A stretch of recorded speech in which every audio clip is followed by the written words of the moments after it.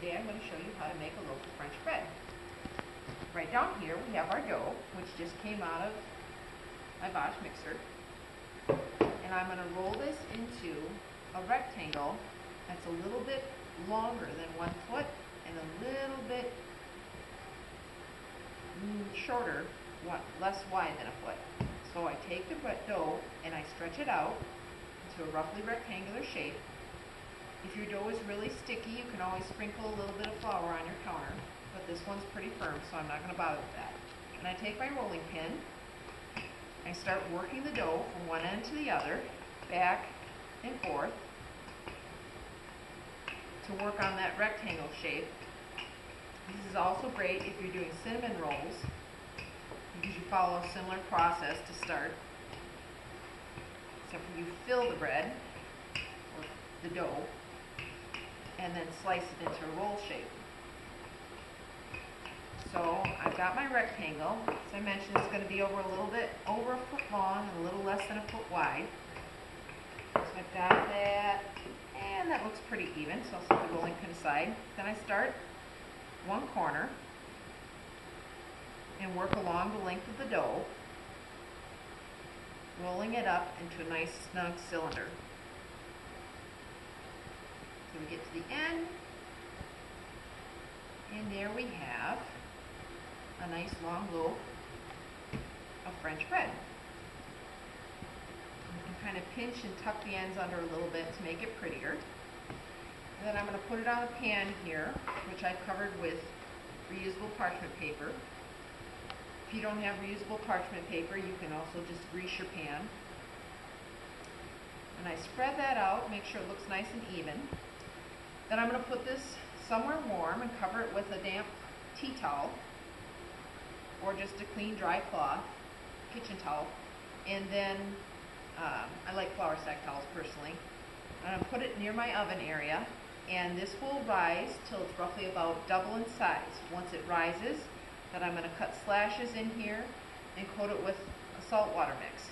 And then I'm going to bake it in the oven for 15 to 20 minutes until it's nicely brown and has that great crackly texture on the outside.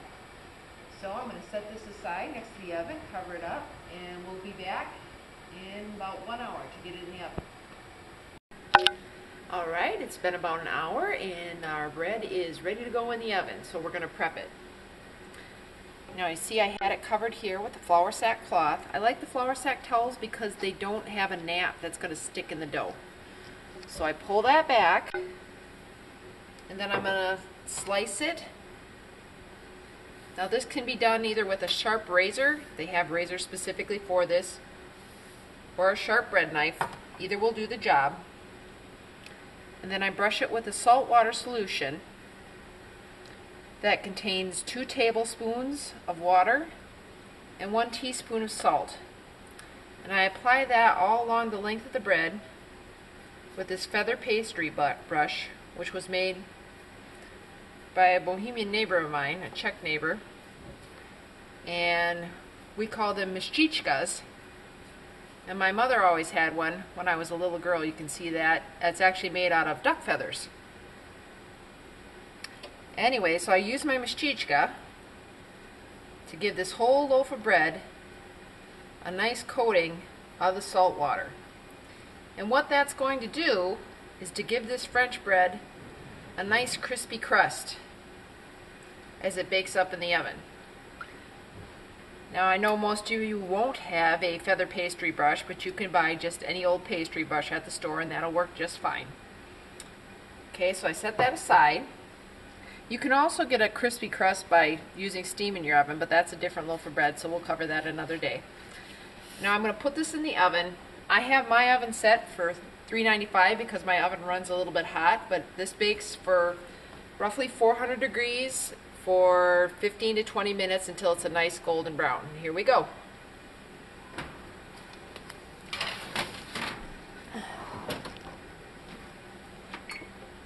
And set the timer.